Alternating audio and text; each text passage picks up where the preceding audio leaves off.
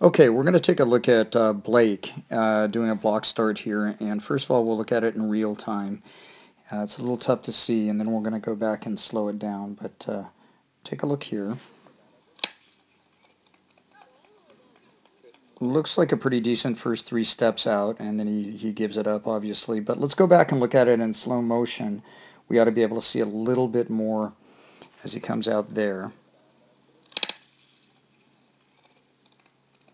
Looks even better in slow-mo. Third step looked like he was a little flat-footed, maybe a little out in front of his hip. But now we're going to go in and let's analyze frame by frame and see if there's some stuff that we can pick out that he's doing right or if he's doing anything wrong. First of all, take a look at his arms. His shoulder looks to be in a great position here, almost directly over his hand, just slightly outward possibly. And so he's got a nice base there. You know, the further that he would lean out with that shoulder, let's say if he came out at an angle like, like this, the further that he gets out over those hands, the less weight he can put on the blocks back here. So any lean that he puts out is going to take some pressure off those blocks. And we want to have those blocks loaded pretty well so that he can get a good push out of the blocks. Remember, we don't want to stumble out. We want to push off and push off with power. So it's not so much quickness, it's more about power. Second thing we want to look at probably are the angles of his legs in the block, and we'll see if this angle tool will help us out a little bit here. So we go up here to there, and then we're going to come back through his hip, and it looks like he is probably at about 95 degrees. 90 is commonly believed to be the optimum, so see, how can we decrease that angle? I think what I would do to decrease that angle just a little bit is to go ahead and move his front foot up 1 inch, probably 1 inch up with that front foot, and that would decrease the angle a little bit and give him a little more spacing between his blocks there.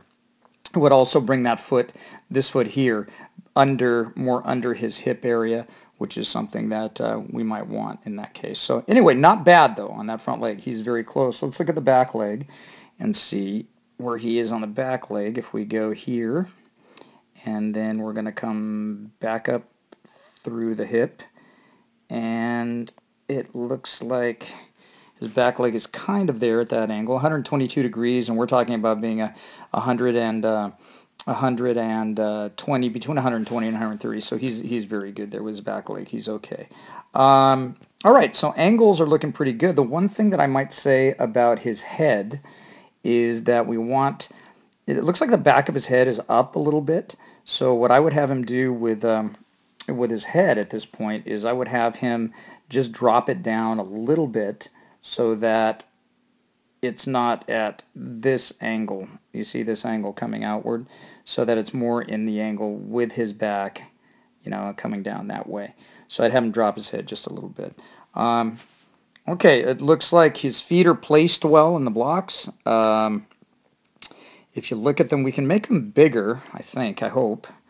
If we look at that, yeah, he's just fine there. Notice that we don't have a lot of space between the back foot and the back block when he's in the set position. He's still going to be able to get that stretch reflex out of that back foot, and I think as we watch it, we'll see. And that's something we want. We want to make sure that that back block is loaded up and he's ready to push out with both feet. So why don't we go ahead and let's just see if he does push with that back foot. So here's what we're going to watch. Let's watch, let's see if I can come in here, right about there. Let's watch that back foot and see if it, when he goes, let's see if actually he gets some push out of that. Okay, so here we go. Gun goes off, pop, and it goes back, and he's out. Okay, I'm going to rewind that a little bit, put it back in, frame by frame. Gun goes off, he gets a nice push, a nice little stretch reflex, and zoom, he's out of there with that back foot. So he gets the slingshot effect there from that back foot, which is great. Let's go back down now and watch him come out and see what his angles are as he comes out of the blocks, as he leaves. We're going to go all the way to, well, first of all, you want to be low with that back foot coming out of the back block. You don't want to bring, kids always confuse acceleration mechanics with, peak speed mechanics, and we do so much to pattern heel under butt that a lot of times kids will bring that heel up high as they come through.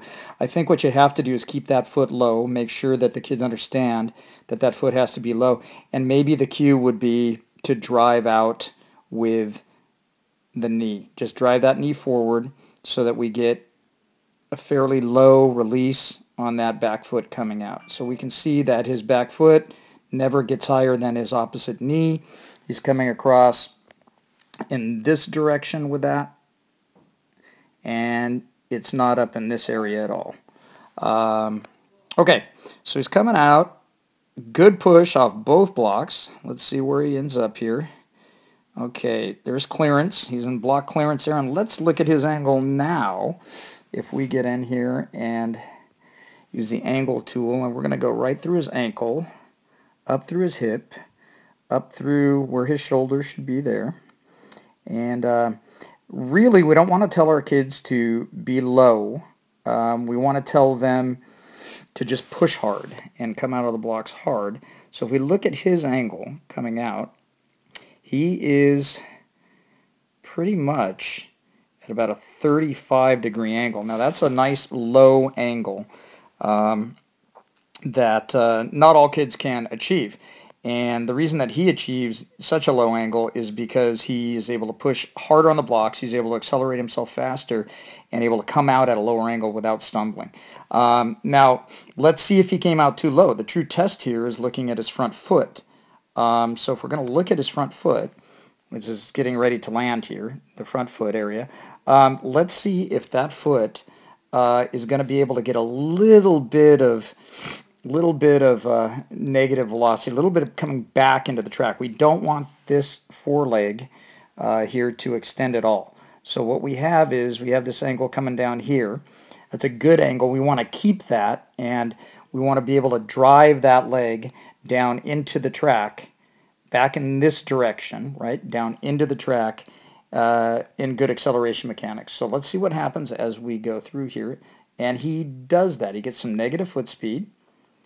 He's coming backward into the track. Notice that as his foot touches, his hip here is ahead of his foot, and that's what we want. We want the hip to be ahead of the foot so you get that nice push through, and you're not actually pulling your center of mass over the foot. You're pushing off, and it feels like a nice, easy push down on a bicycle pedal rather than having to pull yourself over that. So he looks good there, coming through. Now his second step, again, we want the foot to be low. We don't want it up under the butt. If you look at his foot here, you can see that it's not coming up under his butt. It's low, and he's going to swing that through and keep that low. And again, come through. Looks good. Nice extension there. Let's see what his angle is here, just for the heck of it. If we go into our angle tool and we hit his here, and we come right through the hip and right through the shoulder, I would say he's there. Come across on the bottom and line that up maybe to there. He's at 42 degrees right now on his second step, and that's fine. That's a perfect place to be for him. We want to make sure now that that lead foot, as it comes down, is coming down at this angle. We don't want it to extend out and come down, way out in front of his hip. So let's see what happens there as we progress. And it does. We can see that it comes straight back. His hip is well in front. Okay, so here we have his hip. Here we have, if we came straight down, he's here. His hip is well in front of his foot, and that gives him a good power position to be able to push off and get through that. So he comes off well there. Let's see if I can move over a little bit with this, and it doesn't look like I can, so I'm not going to do that. And then as we go here, one last time, let's go back and see his extension here. Let's check his angle one more time and see where he is on as he begins step number 3. He's here. We're going to come through his hip, up through his shoulder, look there, and then let's come across as we go low here. And we're looking at really at around 40 degrees at that point if we're going through perfectly there. So he's still in a nice acceleration mode, okay? He's still got a good angle. He's not coming up too early. And really, we're just working on those first 3 steps anyway at this point. So then the foot will come down. Now, he might have overstepped that one a little bit. And let's just take one last look and see. His outside hip is probably about right there. So if we came straight down, no, he looks like he's, that's a little out front, but he looks like he might be doing okay there. I guess he is doing okay there. To get, again, a nice push off that. So Blake looks like he does a great job coming out there. Other things we want to watch for and corrections we might want to be able to make here is we want to look at the lead arm, this area here. So his lead arm, is going to be opposite his quick leg, and that's gonna, one of the clues or the cues that you give a kid who's starting is going to be you want to throw that lead arm. Usually there's a lag there, a little lag time to catch up, and let's see what Blake does with his lead arm as he starts. Okay, he's off. Now look, both arms are coming back. Then that arm is stalling out, and now he's throwing it just a little bit late. If you look at his position here, as he has block clearance, he's fine with that lead arm. It just started probably a little late. And his back arm, great power, swinging that arm back, which is, obviously going to give him a better push off that front block. That backward momentum on the front arm helps with the force that's put into that front block. So, again, one thing that he could work on probably is not delaying that lead arm so much. So as the gun goes off, we can see that this arm has gone backwards. We really don't want it to go too far in that direction. We want it to stall for a little while, but I think that Blake, in his case, could leave it where it was to begin with and then catch up to it later. So now he's finally coming forward with that arm, and he is actually going to come very forcefully out front with that arm.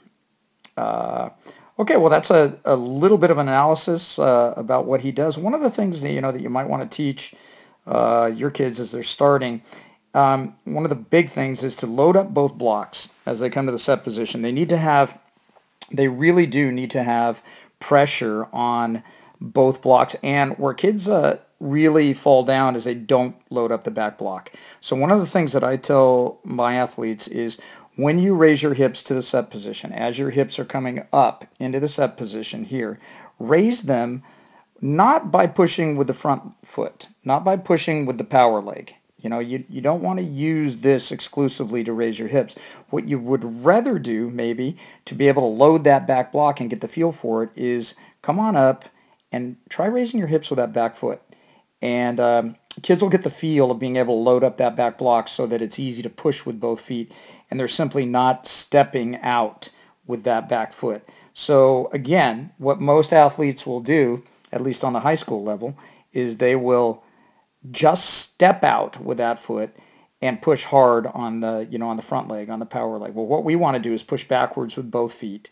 Again, that was something that we were talking about earlier, and you can see that Blake does that. Push backwards with both, incorporate that stretch reflex on the back leg, and it will slingshot itself out.